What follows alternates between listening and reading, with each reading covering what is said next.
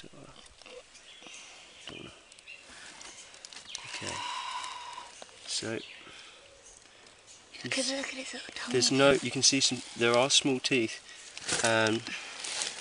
There's no. You can see very slightly enlarged tooth.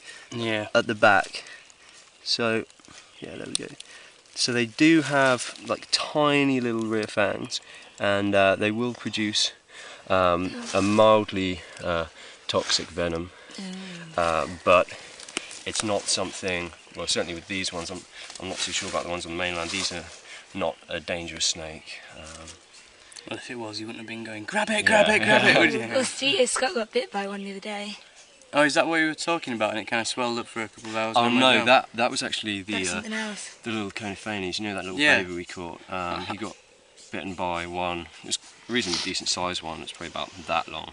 And A different species. Yeah, it bit onto him and kind of latched on for a while and was just injected because they have to chew to get their venom in, but it chewed on him for a little while and his finger was pretty swollen and he said it was quite painful, and his hand was still like a little swollen the next day, and he couldn't really bend his fingers properly.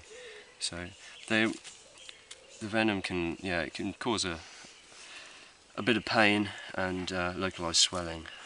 But I really like its eye. Yeah, it's that cool little eye. It's the way their You. tongue's in like a little tube as well. Big ants or something. Is that your focus properly? Yep.